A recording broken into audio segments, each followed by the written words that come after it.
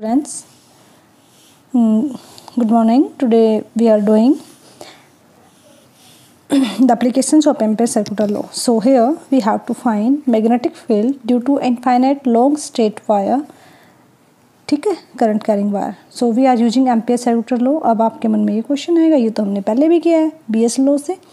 Yes students, of course you have to do it, but listen, उसमें हमने finite wire लिया था. जब हम फाइनाइट वायर लेंगे तो हम एम्पेयर सर्कुलर लॉ का यूज नहीं करेंगे, हम बीएस लॉ का यूज करेंगे.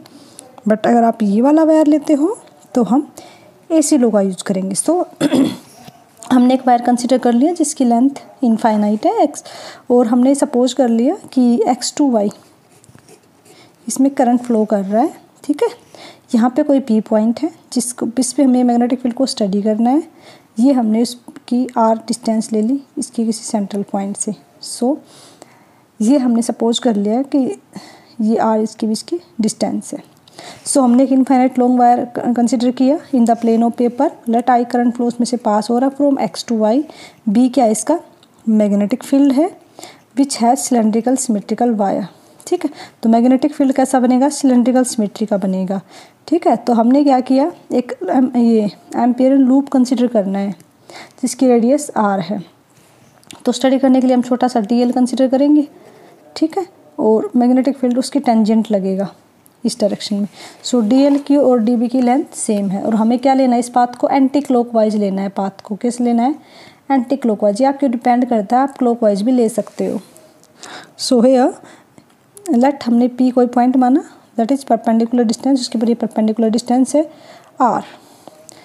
अब ये टेंजेंशियल भी मैंने आपको बताया है. तो हमने एम्पिरियल लूप लिया जिसकी रेडियस आर है which is perpendicular to plane of paper such that P lies on A loop. तो पी उस लूप पे है, देखो आप, यस बिल्कुल है. सो मैग्नेटिक फील्ड जो पी पे है वो क्या रहेगा, वो टेंजेंशियल रहेगा to circumference of circular loop. ठीक है, जो मतलब इसका टेंजेंट लेंगे वो इसका पूरा सर्कुलर लूप होएगा. वो क्या हो जाएगा आपका 2πr. नाउ लाइन इंटीग्रल निकालें बिकॉज हमें पता है एम्पेयर सर्कुलर लॉ क्या होती है, B dot D L is equal to be dot D L cos theta. Because dot product होता है हम कोस थीटा लेते हैं. ठीक है, थीटा यहाँ पे क्या है, 0, बिकॉज बी और डी एल क्या है, वो दोनों सेम डायरेक्शन में है. देखो आप, दोनों सेम डायरेक्शन में. अगर सेम डायरेक्शन में होगी कोई भी चीज़ तो एंगल कितना हो जाएगा, 0. कोस 0 क्या होता है, 1. ठीक है, अगर कोस 0 1 होता है तो आप इसको क्या लिख दोगे, बी डी एल. ठीक है, और बी को अगर हम बाहर ले लेते हैं तो डी एल. तो अगर मान लो आप एक स्पेयर में बहुत सारे डी एल कलेक्ट करो तो पूरे स्पेयर में कितने डी एल हो जाएंगे, 2πr. तो इसको हम क्या लिख देंगे, बी इंटू 2πr. ठीक है, तो इसका क्या हो जाएगा, b इंटू 2πr. ठीक है, अब ये आपके पास आ गया total b dot D L. ठीक है स्टूडेंट्स, सो अगर आपको ये आपकी वैल्यू आपको हो गई है. अब हमें पता है we know that b dot D L की हमने वैल्यू निकाल ली. फॉर्मूला क्या कहता है, b dot D L is equal to mu naught आई. ये क्या है, एसी लॉ है. तो इसकी वैल्यू अभी हमने निकाल ली, कितनी है इसकी वैल्यू हमने क्या निकाल ली थी, b इंटू 2πr. इसकी वैल्यू हमने निकाल ली है b into 2πr mu naught आई. तो यहाँ से हमें क्या चाहिए, हमें तो b निकालना है ना, तो b को निकाल लेंगे. तो हम क्या कह देंगे, b is equal to mu naught upon 2π 2i/r.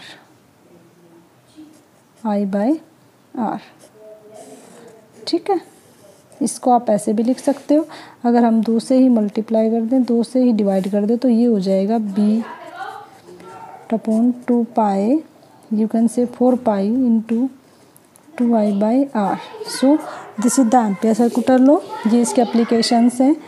Okay, it has a cylindrical symmetrical with infinite long infinite wire. ठीक है, जो इस पे मैग्नेटिक फील्ड बनेगा ना वो सिलेंड्रिकल शेप में बनेगा बेटा.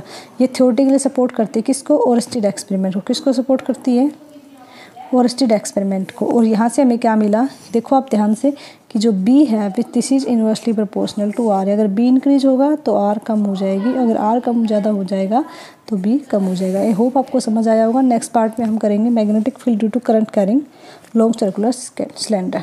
Okay, thank you.